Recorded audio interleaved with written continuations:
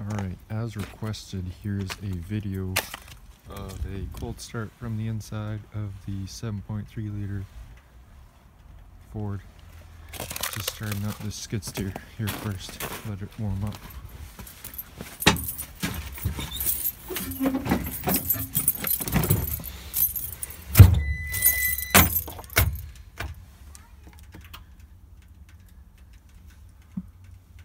Press the power button once.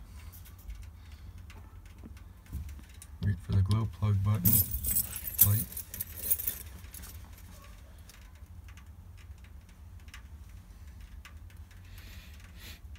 Takes about 20 seconds in this machine.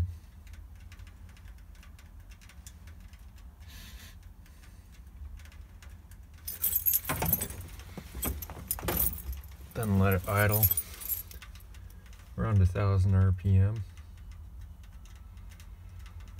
Apparently, it's better to let a diesel engine warm up as quick as you can by putting the throttle up to 1000 RPM.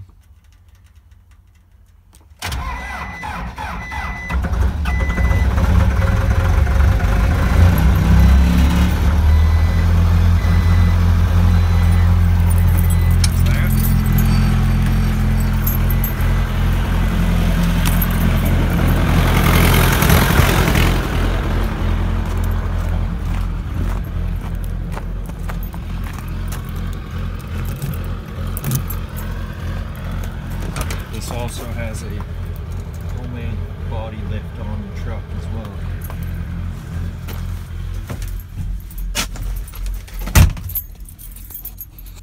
Creates a lot less engine vibrations with the body lift on it, I find. So you put the key in, you turn the key, you wait for the glow plug light. This also has a manifold gasket, exhaust manifold gasket leak, so it can whistle pretty loud, but that's probably what's causing the engine not to start right away when it's cold. And no throttle on this engine, or else it won't start at all.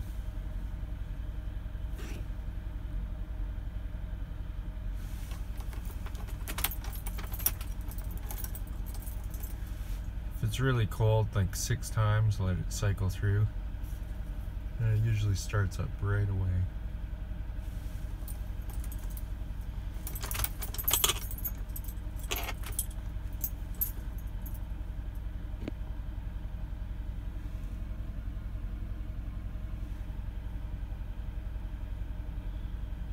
Alright, and here we go.